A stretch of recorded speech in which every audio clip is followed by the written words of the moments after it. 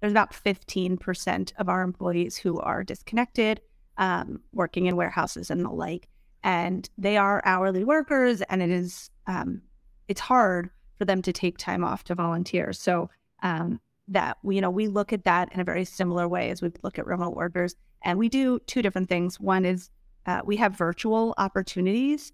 I know beforehand, Stephanie and I had talked, and some of them even overlap, like Free Rice and Zooniverse. So those are opportunities anybody can do at any time.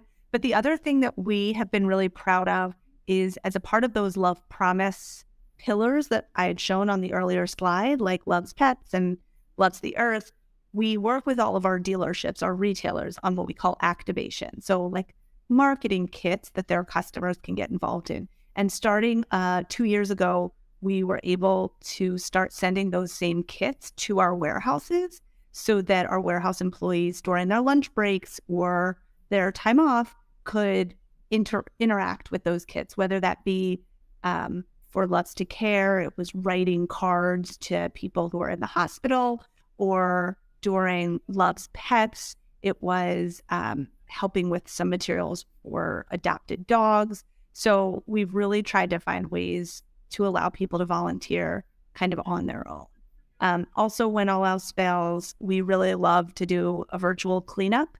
So go out, clean up your neighborhood. Everybody does it at the same time and shares pictures. Super loves the earth. So our employees always get really excited about that. That was a biggie during COVID when you couldn't do a whole lot of anything.